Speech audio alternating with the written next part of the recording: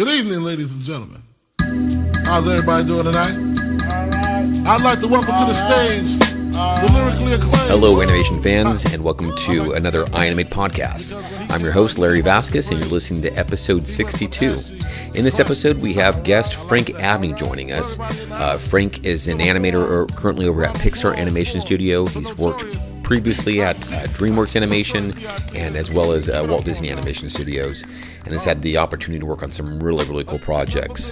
He's worked on Frozen, Kung Fu Panda 3, Boss Baby, Coco, my faves, and then as well as with Brad Bird on Incredibles 2. Yeah, as of this podcast we recorded a couple weeks back, he had just finished up on Toy Story 4.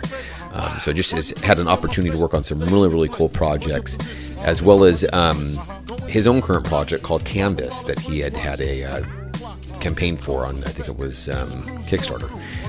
So it was just really neat to talk with him, pick his brain in regards to some of the movies that he's worked on, some of the directors he's been under, as well as his aspirations as a director himself. So I'm sure you're going to enjoy this podcast. He's one of our alumni, and so it was just really neat to be able to pull someone in who's familiar with us and talk with him about the industry. So listen in.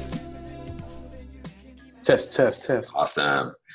All right, man. Okay, cool. Very cool. How you been? Good to see you. I've been good. Yeah, just trying to bounce back after the TS4 crunch, and yeah. All right. You ready to jump into it? Yeah. All right. Frank, first of all, I really appreciate your time. I know, as you mentioned, you just finished off with Toy Story 4. Obviously, you're a busy guy with Canvas and doing that, in addition to everything else you're doing. You've got a wife and one little or two little? Two little ones. Little ones, yeah. All right. So you're a busy guy. So I know for myself, as well as our audience who's listening to this, we always just definitely appreciate you guys' time. So thank you very much. Yeah, of course. Thank you for having me, too. Absolutely. We've got a good list of guests that we've had, and you're going to be able to add to that. So yeah, I appreciate that. Nice. As I was kind of briefly talking with you before this, you've had a very cool career. You've had an opportunity to work at, at least 3 of the major studios, DreamWorks, Disney, and now Pixar.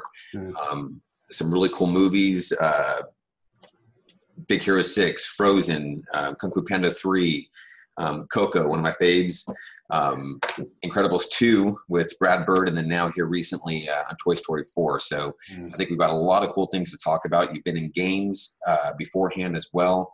And now doing your own short project on the side. So a very cool list of stuff to add to that. What keeps you motivated right now, man?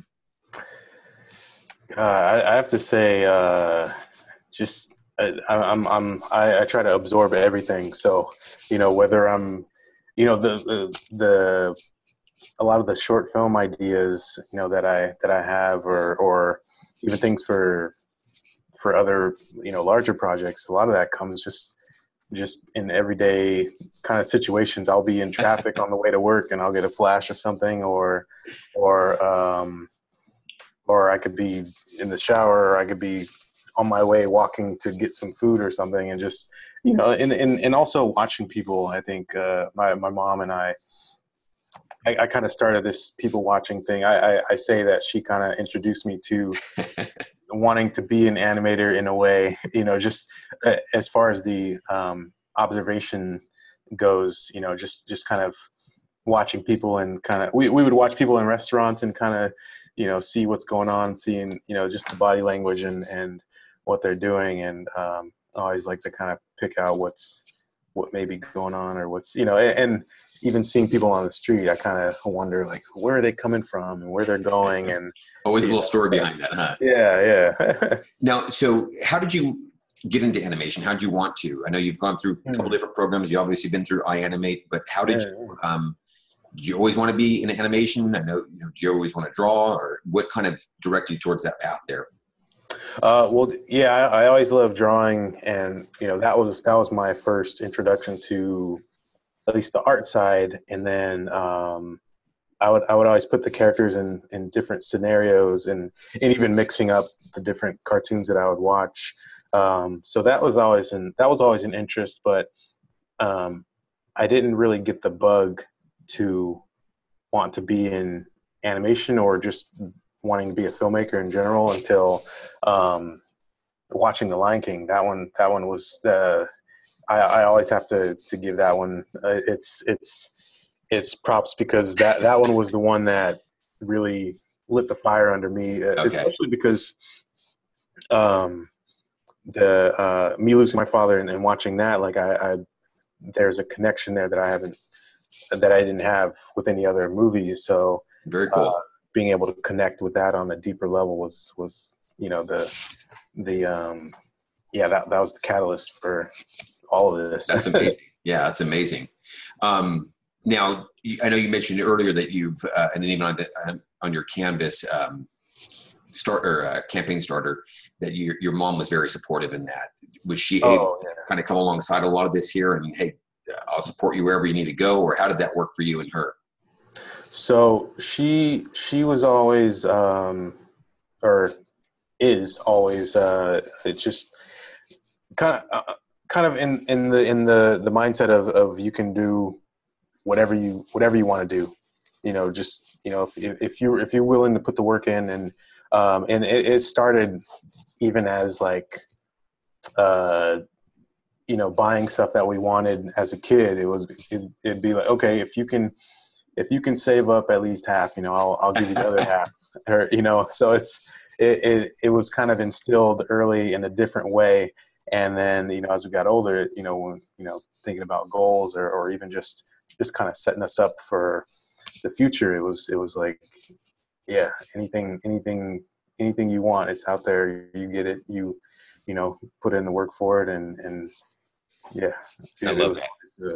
She always showed that belief in us. And, and even now, having the support of family and friends, like that just helps it, that much more. Very cool. I love that, because you got to have the support, but you got to have that hard work ethic too. Those go hand in hand, to be able to help achieve those kind of goals and stuff. That came from her as well. watching her, growing up like that.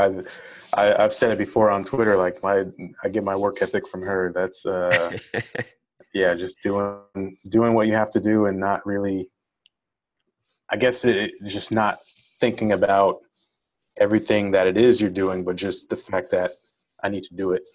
I need to, if I'm after this, I need to do this to get there. So let's just do it. And so don't worry about everything else. This is my path here. I gotta keep going on that.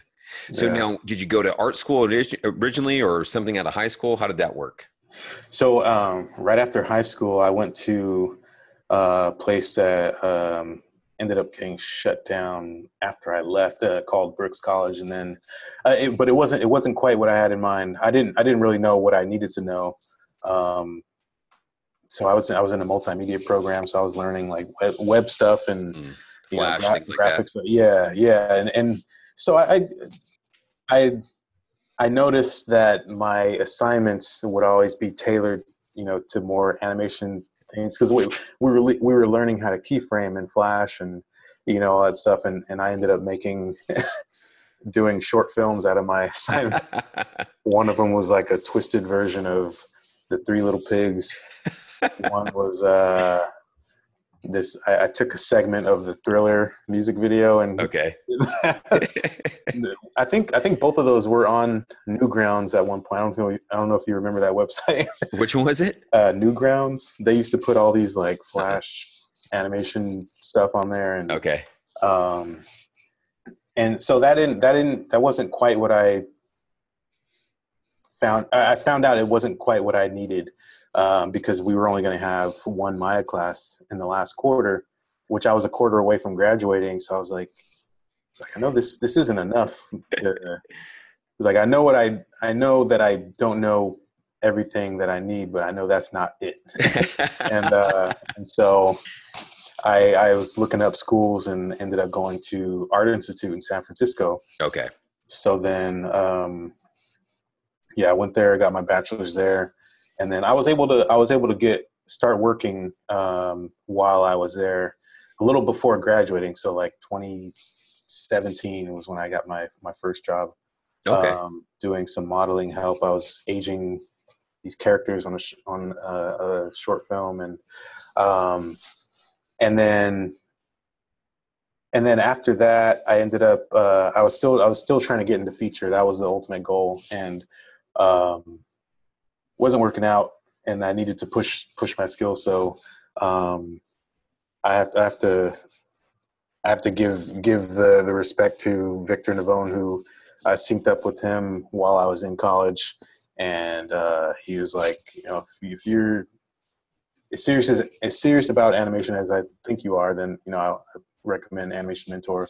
It was fairly new at the time, still in its early years, and then so I went there, came out of there, got a better job out of that, but then I was working in games, and I did a TV show pilot right out of there at Lightstream Animation, which was great, and then got into games. I worked at Crystal Dynamics on Tomb Raider, and so I was there for almost 3 years, and while there, still that itch, I needed to get into film, and so, and also being in games, like I was more focused on the technical stuff and like more, physicality, and I needed that acting stuff in there, and that's what drew me to iAnimate. I was like, okay, I need to at least take a term. I could afford a term at least. It's like my convincing to my wife was, okay, I'm gonna put in the work, do what I need to do here. This is gonna lead to a job, bigger and better things, and I'm gonna be able to pay off this. Yeah, fortunately, we try to keep our prices down pretty low, so that it makes it at least reasonable, huh? So I took a term there, got a few acting shots out of it, and then I did some more personal work after, and the following year I went to Disney and paid off that loan. Now you got in with their talent development crew, is that correct? Right. Yeah. So how was that experience? It was good. It was I at the time I was like, I kind of like this more than production. Because it was you're not having the pressure situation of production, which I'm fine with, but it was like I love just the syncing up with the mentors and just being able to craft these shots, right. Work with these people who we had Renato Dos Anjos, we had John Cars, Brent Hammond, Nathan Engelhard, Michael Franceschi. So we had the soon-to-be supervisors on Big Hero 6 and the vets of John Cars and right.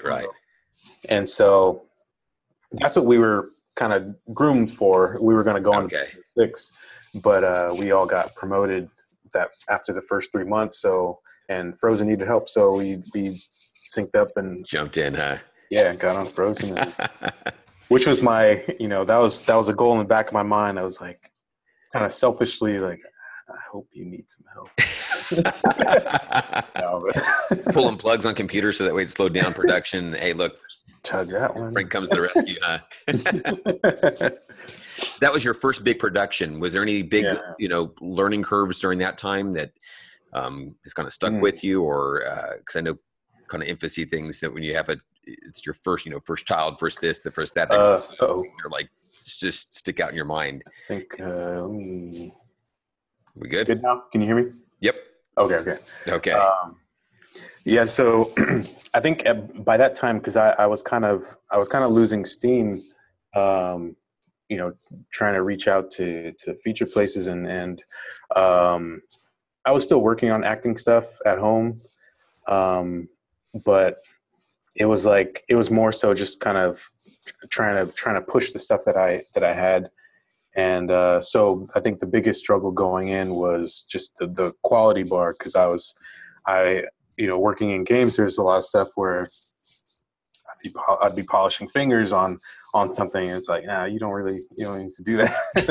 Or just little details that you don't really need to put into certain game animation. And the cinematics was nice. That was, when I was on there, then you could add those little details, but I kind of bounced around. I was, helping on cinematics, and I would do in-game stuff. I would do combat stuff. And so yeah, that was like when I started at Disney, that was the thing I had to, like, okay, I need to step it up now. Now, did you jump into, okay, so let me back up just a little bit here, because that seems like it would be extra challenging as well if you're in the talent development crew and then jumping into production where they're at kind of a height of production, because that's why I'm assuming they're needing you on that. Was there anything that you had to quickly adjust with, or were they able to ease you in a little bit on certain shots? How did that work for you? Yeah. There was some easing for sure, because after we were doing the tests during the talent development portion, we rolled on to doing some promotional stuff for the film. So, okay. So we got a little taste there, and then we started doing some some crowd stuff here and there, like some cycles, and then we would get some background characters, the background people that were in, hero shots. And then we would get some shots here and there. So, it was a nice kind of ramp into it. It didn't feel too abrupt, which is nice. So. Now, Walt Disney Animation Studio has just, each studio is really cool. They've got their own personalities and such. But Walt Disney Animation Studios, it has such a rich history. Was there anything there that you took, that you've taken from throughout your career that you just really learned there, and you were able to, from that personality of that studio, whether it would be who you worked with or the philosophies or anything along that lines? I'd say one of the things that John Cars told me has always stuck with me, and it was just to make it about the work. Like, don't focus on any of the BS, politics, anything going on. Make it about the work, and that's it. And so, I kind of, that's what I try to keep with me now. And on the more artistic side, there is something that I've held on to just as far as like process goes, with blocking or presenting an idea. It was Nathan Englehart. He was the one that he said something along the lines of do whatever you need to sell the shot. Okay. So that was something I posted I posted a progression reel from Coco, and I got some questions like, is this blocking? It seems a little further than blocking. And that was exactly that. I was like, I felt like I needed to do this so I could sell what I had in my mind. So whether it's laying down 3 poses or 300, like whatever I need to do to sell it, that's what I try to do. Very cool. So just depending on the shot, whatever the shot entails. Yeah, so some things may be pretty bare. Some things may, seem more fleshed out than it is. Gotcha. So. Okay, now I do have. Maybe I'm jumping ahead too far, but we'll kind of come back. No, that's on one of my questions here is just your workflow. As I mentioned to you earlier, I jumped back to iAnimate to take a Workshop 6 class with Tal, and he's been at Dreamworks. He was at, I think, Blue Sky before that, but has now been at Pixar for quite some time. Him just talking about how his workflow has changed. Well, you've been at Walt Disney, Dreamworks, and now Pixar, and all three, from what I understand, have very different kind of workflows as far as culture. Has your workflow changed much from studio to studio? Not much. I try to. Usually, there's a way that people present the work that differs, and so I try to still work how I'm comfortable, and then I'll present it how you want to see it. Okay. Even though that's not how it is under the hood. So with Disney, say they prefer to see stepped. So. I kind of bounce back and forth between, my method is a little hybrid. I do still work pretty much pose to pose, but it's a mixture of layering and so I like to set the whole keys, but I keep everything in spline just so I can see the timing as I'm working on it and all. Yeah. And so when I go to show there, I would convert it to stepped, or make sure I'm only shooting out those keys. Or in DreamWorks and Pixar, I've just kind of worked. It was a little more just like it was more open to however the animators worked. And Okay. there were certain directors that like on Boss Baby, Tom McGrath, who was great to work with. I got the note early on that he kind of prefers to see the poses early on, but it was kind of loose. Like some people would show even reference to kind of Sell the idea. Yeah, just show where they wanted to go with it. And then some showed steps, some showed spline. So your typical workflow would be what? I usually start with thumbnails. I like to just kind of get a visual representation of what the shot's going to be, just comic book style, like just thumbnailing it out. Sometimes I'll go deeper. Sometimes it's just one image in one pose that kind of dictates that particular beat. Mm-hmm. And then from there, I'll usually bring that to I don't always shoot reference, but if I'm shooting reference, I'll bring that with me and I'll kind of act out my scene to that. And then I'll kind of do something like, whatever feels natural.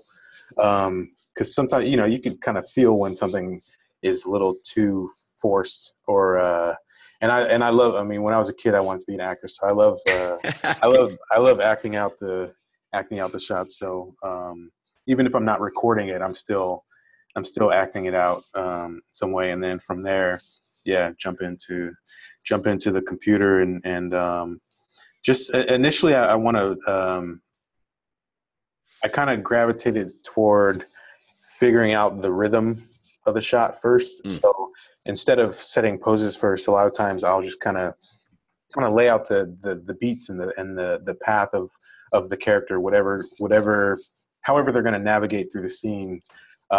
Just try to lay that out and think of it in a more of a music way of just finding that rhythm. Like what's an interesting beat to this shot, or and that kind of came from there's one of the tests I did at Disney. It was a Vanellope test that I had to do. The thing was Vanellope running up, presenting a gift to Ralph. And the idea was just she had to present a gift, and then there had to be a change of emotion. And so I had her run up with this gift. She presents it, and she had the glitching problem, so she accidentally glitches out of the way, and the present drops. And then she's like, and scrambles to it and picks it up and presents it. And so the run up, I was like, okay, I could do just a normal run, but it wasn't, it didn't have that energy to it. So I was kind of just trying to figure out a rhythm to it. And then, so thinking of that, and then the timing of the presentation, the glitch, and then running, just finding that rhythm and mixture of speeds in there. Like that's always my go-to. Very cool. So that's the fun stuff for me. Very nice. And then you spline block, or did you? Mm-hmm. Okay, gotcha. Yeah. That's I still do the whole poses, but just keep it in spline. Yeah. Gotcha. All right. So from Disney over to DreamWorks, how did that come about? So when we were getting toward the end of Big Hero 6, I knew my contract was coming up, and I had a friend, actually the guy who I had in the workshop I took at iAnimate, Dave Harden. He came to visit Disney. I heard he was working on Kung Fu Panda 3, and so okay, contract's ending soon. I'm always trying to think ahead and navigate, like, and so talking about that project with him. It's like, okay, maybe I can sync up with the timing of that, and talking to people like Jamal and Dave, and just about the studio, and there was always high praise for the studio, and so I already knew, hearing it from them, that it would be a good place. And so I got in. It was supposed to be for Penguins of Madagascar, but things kind of switched up, and they ended up hiring internally. So then I jumped on promotional stuff, and so I did that. And while I was learning Primo, their animation software, I asked if someone can install Poe in a shot for me. And so to learn Primo, I animated Poe. I did an acting shot with him, and then I did two acting shots actually. And then I actually showed the head of animation on Kung Fu Panda 3, because his office was like right diagonal from where I sat. Nice. So it's like, who's better to ask about this than him? So, so I asked him to check it out. He was looking at it. He thought I grasped the character pretty well. Very cool. And so, he's like, how about you do a physicals test? I want to see how you handle, his weight. And so Is that the one who comes running in, jumps, and yeah, that was the one I did. Killer, man. I remember that one. Yeah, and then I did some more promo stuff for Penguins, but then they let me know they were putting me on the show. And then so I was originally, because of the switch up that happened, I was only going to stay for like a month, but then that month turned into like almost 3 years. So Man, that's awesome. Yeah. Very cool. Hard work, and then being friendly too pays off, huh? Yeah, definitely. So you were there during, you mentioned earlier, Kung Fu Panda 3, Boss Baby. Yeah. Any other ones that you were during that time? I started doing some testing on Everest after Boss Baby, but it was really early though. Gotcha. Boss Baby was a fun project. Yeah. That was one that kind of surprised me, I think. And I think probably a lot of people when they first had kind of seen it, full movie versus just, early concept and stuff. Anything in particular you enjoyed on that one? Oh, I'd say one of my favorite moments was getting to pay homage or homage or to my BMX background. I do yes bike stunts and stuff. So I requested to animate the shot where they're running from the nanny and they're on the bike going downhill. Train's coming. They jump over the train. The imagination sequence, it blended into that, and their bike turned into a motorcycle, and they did a Superman double C grab over the train. Or no, it was a Superman one-handed C grab. Yeah, and then so that was great to be able to bring something personal from my background to the show. And that's fantastic. And so for those that don't know, listening here, Frank has a background in BMX biking here, and has posted some videos, doing some really, really cool stuff. There's an old one on YouTube that's like probably 10 plus years old. Yeah. You can find it. You don't have to do too much digging to find it. Right. We'll keep that in our show notes. But if not, then do a quick search for BMX and Frank here. That's a really cool project. That's a neat opportunity to be able to incorporate some passion that you already are with animation versus and with something that you have real life experience with. Yeah. Now, Tom McGrath was on that project, right? That was his. Yeah. Okay. Yeah. Which is really, really cool opportunity. He's funny guy. Anything from that you kind of learned from him in regards to storytelling? Oh, man, he was great. Like, I mean, for one, I have to say it took me a little while to not hear Skipper when he talked. when he spoke, I couldn't help but hear that penguin. Boys. He just his eye for timing and just comedic timing and entertainment was something that I really admired, and yeah, still try to keep in mind. Oh, I think we froze again. Yeah, you froze. I can still hear you. Maybe it just needs a chance to catch up here. Very good. All right, we're good. Okay. Did I cut out at all? No, your voice is fine. Oh, okay. So yeah, we're good. Cool. And then, okay, so how did that work out from going from DreamWorks to Pixar? So I had been I actually connected with Pixar back in like 2011, 2012, which was kind of it kind of changed the whole way I look at working, because I just the story behind that. So I mentioned my dad passing, and I found out the truth behind how he passed, which was, it was behind drugs.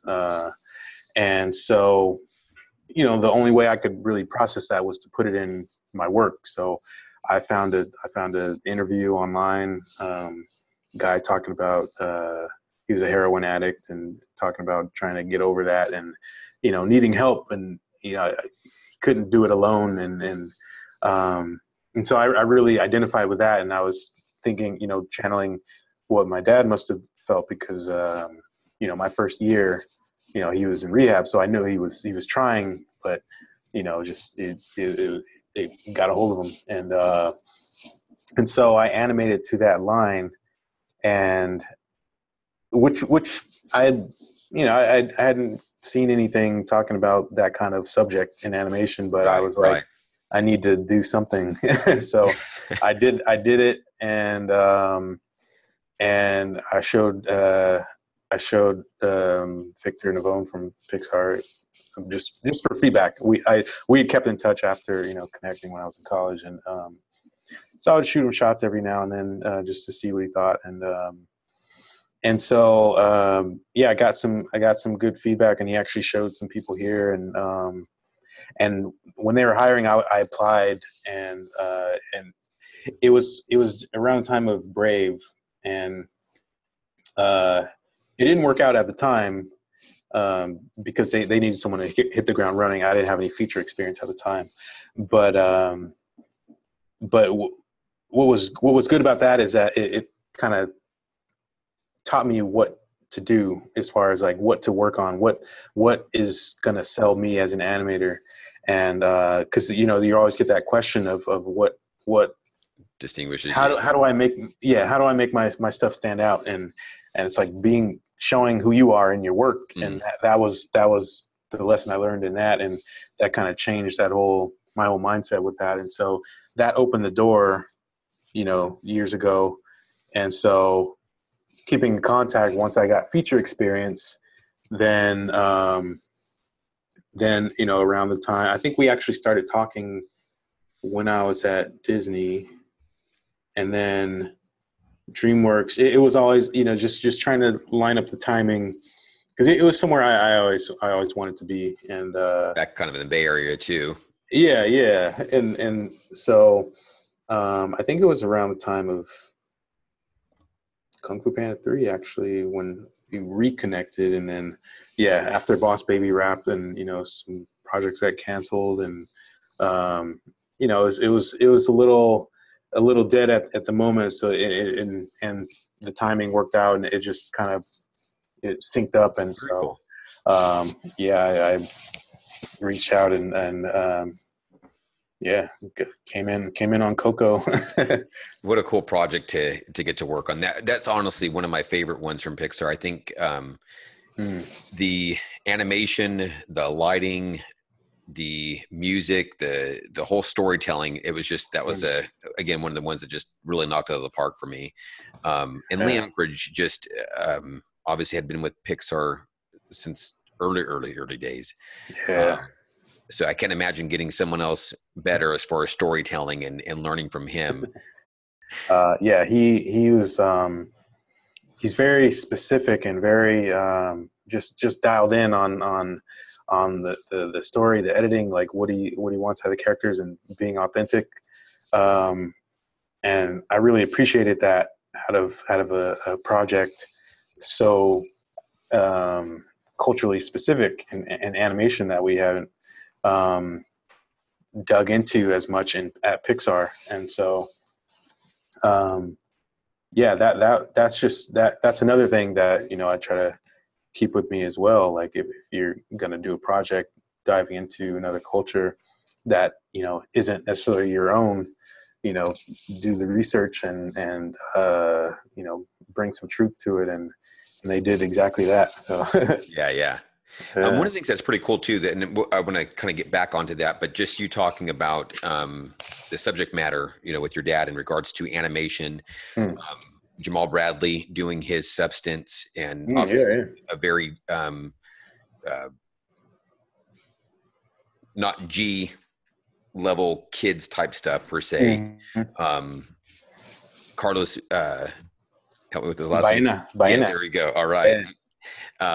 Doing Lenoria, and so just getting to see a variety of, and I know Brad Bird talking about, you know, animation is not a genre, you know, it's a medium. So it's just neat to get to see a lot of these stuff that, and even with your project Canvas, to pull a lot of that in a unique, again, stuff that we don't get to see, I guess, quite as much here in the States. Right. Push a lot of this kind of stuff, which is really, really cool. Those and it was great. I actually helped out on both of those projects, which is fun.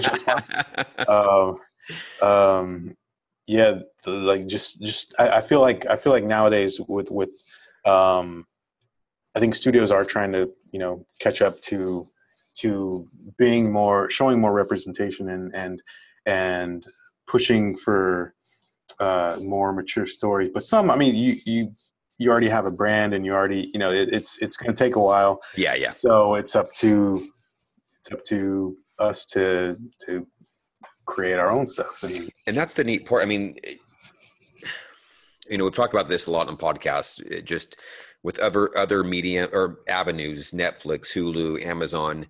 But even just what you're doing here with the Kickstarter, was it Kickstarter or is it Kickstarter? Yeah. Okay. I was looking up that real quick. Your goal was 40K, not a small chunk of change there. And, you know, you weren't asking for 10 grand. And not only did you hit that, you've exceeded that, and you still got 12 days to go. And so it's really neat for me to see it's feasible.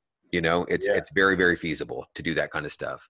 Obviously you're very, what I'm looking for, active on the, you know, online and such. So you'll be able to build a community and connection there. And so it's just neat to see that people are willing to put their money where their mouth is, and to see stuff like this. I was pretty shocked by all that. Cause I mean, it was, it's one thing to have a certain following, but also wondering if people will do something, you know, when you need, you know, help. And so I was really humbled by the response. And, you know, we hit half of the goal in, you know, a few days. And I was like, what is going on? And it just, I think it just comes back to just, you know, being humble and being open to, you know, talking to people and helping people, and, you know, all that stuff comes back, you know, in different ways. Not to say that that's a direct, you know, it comes back in different ways. And, you know, I try to respond to everybody. I try to, you know, leave my email open and all that stuff, and, you know, help where I can. And so it was nice to see, you know, when I needed the help, you know, people came and I'm still floored by it. So, okay. Speaking of help here, how did that work for you as far as getting artists? I mean, you got some really cool names on there. Dylan Ekron, a phenomenal modeler. You got TB Choi, Randy Bishop, just some amazing artists. So how did pulling a lot of those guys in with you work for you? Just career-wise, you've been with, you know, in the industry for a while, or? Because I mean, again, time is difficult. We're all kind of busy, so it's just neat to see guys being able to come behind you on this. Yeah, and one of the things was kind of, you know, people that I'm following. I get an idea of, does this person do work outside of their normal work? And so, that was one thing to kind of identify who would possibly jump in, and also leaning on, who have I worked with in the past? Who do I have a previous relationship with? And although Dylan and I didn't work together closely, we both worked on Big Hero 6, and so we had that at least, and I love his work. I love that, he has a really nice design sense to, his hand-drawn work and his modeling, like what he brings to that. And so I was like, man, I gotta get this guy, because I initially started the modeling process with a coworker at Dreamworks. His name is Bear Williams, and he actually did the first iteration of Grandpa, and and then he went on to what's that studio? Well, he ended up going to be head of modeling at another studio, and so I held off asking Dylan. It was, I remember now. It was, I drafted the email, and I thought I sent it and never heard from him. And I never actually, it was still in my drafts. And so, I reached out to him about doing the other two characters. And so we got the mom done. Her name is Amara. He did an amazing job with her. And just to I wanted to keep the modeling consistent. And so I had him do another version of Grandpa that was, closer to the mom. I actually had he built it from the mom's model. Okay. And then we had the little girl made, the granddaughter, Ara. She was actually made from the mom's model as well. And so universal match. They all share the same geometry and topology, and so that's amazing. So we got that, but even before that, just getting the characters. I had been following Randy Bishop for a while, and so phenomenal artist. Yeah, I saw that he did freelance, and I was like, So I reached out and pitched him the project and stuff, and sent him some reference of, I had some actor reference of kind of what I was trying to pull from, and he knocked it out. Like, yeah, he showed some iterations. It was like a few of them, and then I saw him right away. It's like that one right there. And then we locked in on that, and then TV Choi's work as well. Like, I had seen her stuff all over Instagram and Twitter, and it's like, man, it'd be nice to get a female touch to the female characters, and so she designed, mom and granddaughter, or daughter and granddaughter, and so it just all ended up working out. And then just from there, now that you have content, now it's a little easier to pitch to get other people involved, because that starting phases was the tough part, because my whole thing was, and not even just with this project, it was even getting in the industry. I had this issue with, like, I want to make sure people take me seriously, that I'm I'm gonna this isn't just talk. So now, yeah. Did you have multiple different riggers on this one, from what I understood? Yeah, two riggers. So I had Daniel Arata. He did the rig for the grandfather, and then he did the body rig for Amara, and then I had another guy, Dylan Hoffman. He I actually had him as a past student learning animation. Oh, cool. Okay. Yeah. And it helps as a rigger for sure. Yeah. You got some animation background. You know what your goals is in rigging. So yeah, definitely. And so he actually finished off Mari did the face rig, so I was able to animate her for the teaser, and we still have some more work to do on there. We tried to do just enough to get me where I needed to go. But yeah. Who's been animating primarily on this? Yourself? I animated the whole teaser. Okay. And then I do I do have some other animators on some other parts of the short that's been done so far. Trying to make sure I don't forget anyone's name, or I don't know if they even Can say. yeah. I'll hold up on that, but yeah, That sounds good. Yeah, that sounds good. So for the teaser, you did all the animation. Yeah. Very cool. Okay. So now, just out of curiosity, maybe you have to refresh my memory on the Kickstarter. Your goal for that is to do what with it? So both financially, the goal that you have, as well as ultimately. Yeah. So the goal with the 40,000 was basically to take it to finish. Finish up any modeling, rigging, lighting, like all. There's a lot of work to be done on set building, and the lighting and rendering is a big one, and just getting that out, and also music. My composer Jermaine Segal, he's been doing an amazing job just on the temp music, but we want to get live, and have him conduct some live musicians for the film. Cool.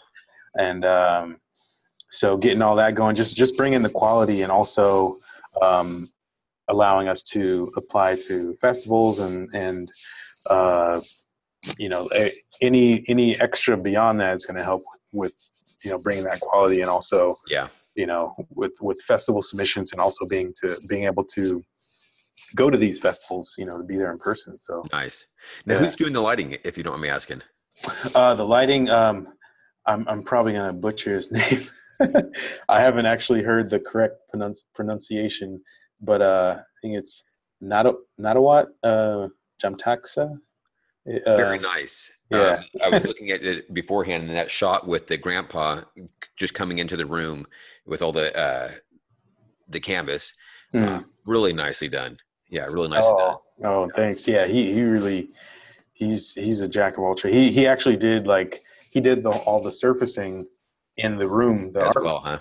Yeah, he did all the environment surfacing and the lighting, and then I have Meg Higginbottom. She did all the surfacing for the characters. Very cool. Now, one of the things I've heard you mention before, and then watching the canvas type stuff, is that storytelling. What have you learned throughout your years? Obviously, Pixar is one of their qualities is just the ability to tell stories. Worked on Incredibles 2 with Brad Bird. Anything in particular that you've taken now as you're kind of going through canvas and developing it and going, you know what, I need to stage it this way. And this is, I remember Brad talking about this, or anything like that kind of comes to mind as you've been crafting this. I think the number one thing is it relates to animation as well. It's just what you want to say, and boiling everything involved down to what the simplest form to communicate that would be. And so, the film started off like 9 minutes or maybe even longer, and then, just kind of keeping that in mind, trimming it down to 7, then trimming it down to 6, and so it's like trying to keep that in mind, and also not shying away from putting some truth or being vulnerable in what you're telling. So, you've seen loss in animation before. How many parents are gone in old Disney movies. But I'm trying to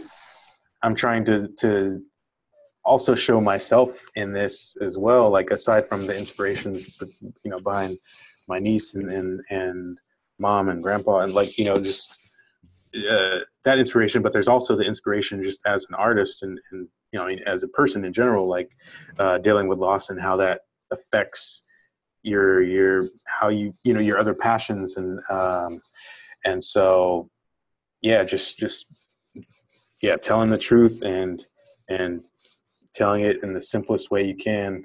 We get wrapped up in the the type of rendering and the all the shiny stuff, but then But it's like if that core thing isn't there, you know, it doesn't matter how well it looks. You know, if you ask someone, you know, how you liked something, like, oh yeah, it was great. Like, well, what'd you like about it? It looked great. You know, I want some more out of it. You know, other than the animation was cool or it looked great. I want people to feel something. That's great. That's all stuff that I've taken from, you know, these different studios, and just as a movie watcher as well. That's really neat too, because that's one of the things that Tal Schwartzman has been kind of reiterating this workshop for me in the whole class, is just that clarity, you know. And okay, is this needed? Yeah. You know, and as animators, it's like, yeah, but I like to do that. And there was one, I'm not going to call him out. It looked cool, but it wasn't what was needed. And Tal was like, you know what? I'm sure you're having a good time with, it was some overlap on some clothing. He's like, I'm sure you're having a good time animating that. He's like, but you know, it's distracting. It's not needed. Let's keep it at its simplest idea. And that's not always easy to do, I think, oftentimes. Yeah. So. As animators, and I think as artists in general, you want to show off what you're capable of. But, you know, at the same time, it's like I think the same, you know, especially like when we're looking at reels, like what's, you know, it's just as important to show what you can do as showing, or it's just as important to show restraint and what you can hold back and what you can just present in a way that, you know, it may not be the best way of showcasing all that you can do on the animation side, but it can present what you can do as a storyteller and as someone that can see the piece for what it is and what it needs, and knowing when to pull back and you know what's that's. And what's cool too is that on the teaser for Canvas, when it says daughter, she kisses him on the forehead. Yeah. Okay. Really cool. Just a nice scene, but I love the part when as she leaves, what's dead center? The door. Yeah. So it's like when you set things up nicely, it's like, that was a good trick, you know. Keep it down to its simplest form. It's crafting something. And you could feel it then. You could see it now. And it's much more impactful. So that's always a neat trick when you actually pull it off. Yeah, thank you. Yeah, that was exactly what I wanted people to get that, because I wanted them to see, you know, when she says goodbye and walks away, you know, what is he left with? And yeah, so that was good. And then I thought that was pretty cool too. I think on that something you released today on the kind of breakdown. Oh yeah. First pulls them in. They're have a strong depth of field, so they're blurred out. The thing that's in focus though is that where he's supposed to be going or drawn to, you know. And so it's just neat when you see a lot of this stuff that people like yourself, when they craft it in, it's, if you've done well, you're keeping it, what's the core idea, it really just sells that main part when done well. Oh, nice. Yeah, thanks. Good stuff there, man. Appreciate it. Just again out of curiosity, any of your favorite projects you've worked on throughout the years? Any ones that kind of come to mind that you're just like? Yeah, I'd have to say, Frozen, because it was my first film. That will always hold, you know, a certain place, whether I, you know, whether it was you know the type of film I would make or not. You know, it was a nice quality bar to jump in on, and it was a good team to be a part of, and you know, just the message in the story and stuff, and so that was good on a personal career level.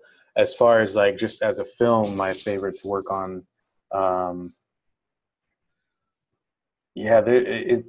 it would have to be. It's hard because like Incredibles 2 and Coco have like different reasons, but I think somewhere with those two. I think so. With Coco, it was just the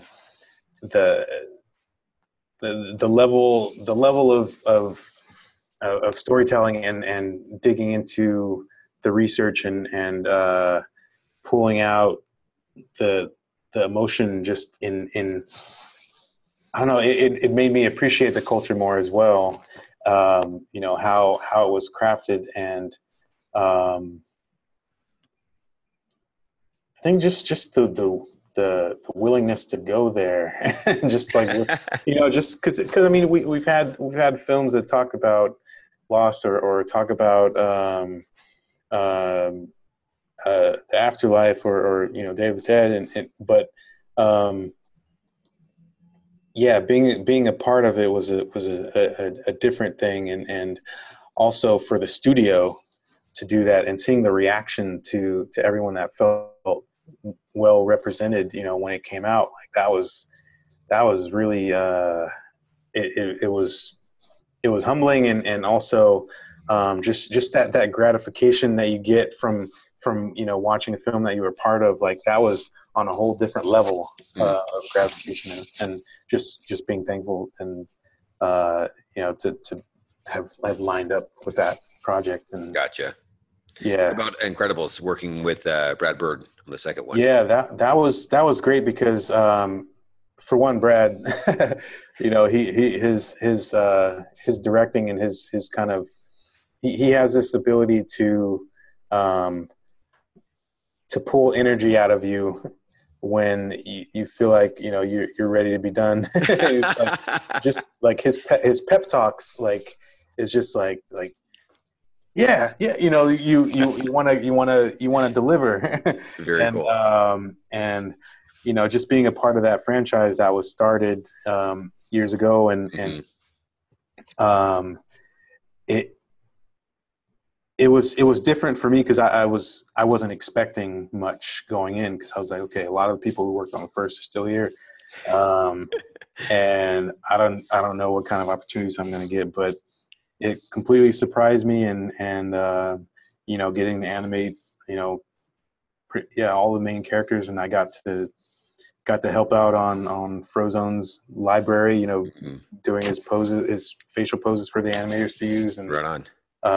Working with Tony Fucilli and Dave Mullins on that stuff, just like, you know, getting his poses dialed in, and then drawovers from Tony, and kind of making sure those were good to go for us to use, and then just animating those iconic characters, and also kind of a full circle, because that movie was the one that made me want to, you know, go more toward the CG side, because when in college, after I saw that, I was like, I'd seen, you know, 3D movies before, but the level of storytelling there, it kind of made me think about the whole 3D side differently. Gotcha. And I, you know, seeing like, and which is weird, because yeah, it has nothing to do with the medium, or, you know, what's, you know, the way to deliver the film, but just how that movie was crafted, because it wasn't a superhero movie. It was a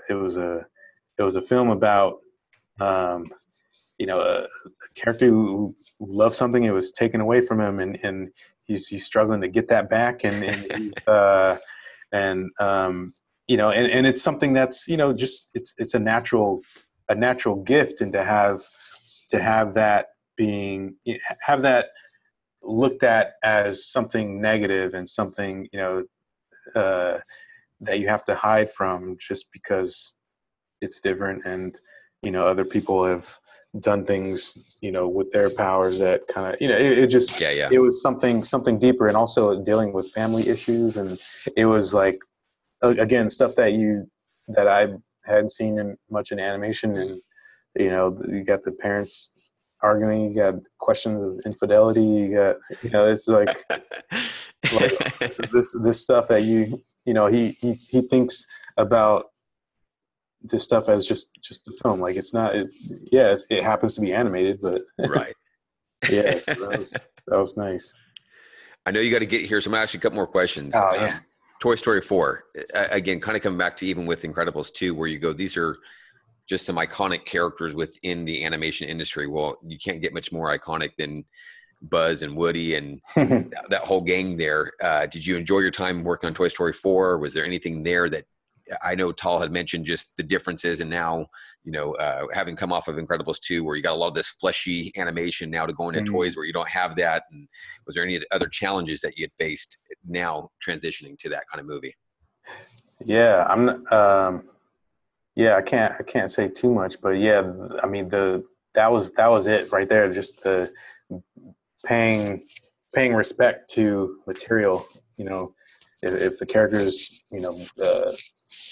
hard plastic, then you treat them like hard plastic, and it's hard to let go of wanting to articulate certain things, but when you see it, and I think that's why those films are as successful as they are from the art side, or just I guess just being engaged in the film alone. Like you watch the first one again, and the technology isn't the same as it is now, but they had a charm to the characters. Oh, yeah. And, how they acted, how they moved. Like, yeah, that was definitely a challenge, but it was a welcome challenge. it was fun.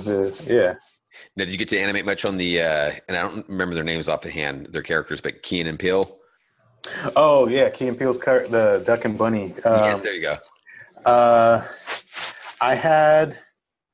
had them in the background in some of my shots, but I didn't get to touch them too much. I was mainly working, like Woody was the main person that I was working with for majority of very cool my time on the film. Anything that you did particular to gear up to animate with Woody? I mean, obviously we've grown up around that, but I mean, that's a lot different than going, okay, this is how I think he is, versus now actually having to animate him and move like he's supposed to. Was there anything that you had to do coming off of, like I said, some of those other movies now to jump on something so iconic? Did you watch some of the past ones that they have? Oh yeah. Yeah. Going back into those films were, just watching those over and over, and starting an animation test just to kind of get the feel of how he moves. And the films were big, just going in there and kind of identifying those limitations. But even doing that, once you're in it, then you really get to see like what the limitations are, because I mean, you can go off of what you're seeing, but then it's like when you're in it, you're like, oh no, he don't use his shoulders. Yeah. No shoulders. We want to, you have the hard plastic head attached to the soft body. Like you want to make sure that head is feels like that, basically. Just honoring those materials, and yeah. Very cool. Okay, last question. We're obviously, like I mentioned earlier, you talk a lot about storytelling. Is there anything that you'd eventually like to do in the future if you could? Are you just enjoying animation, or do you want to eventually direct your own movies?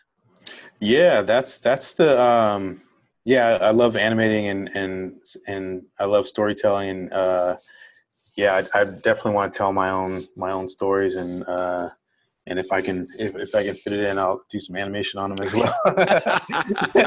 Because you have people like Pete Docter, and that would, I don't know when the last time he's done it, but there's the rumor he would try to do at least one shot in his films. I mean, even Brad in the Iron Giant, he did the caffeine, the Hogarth stuff, and so that's something you can't let go of. But I definitely want to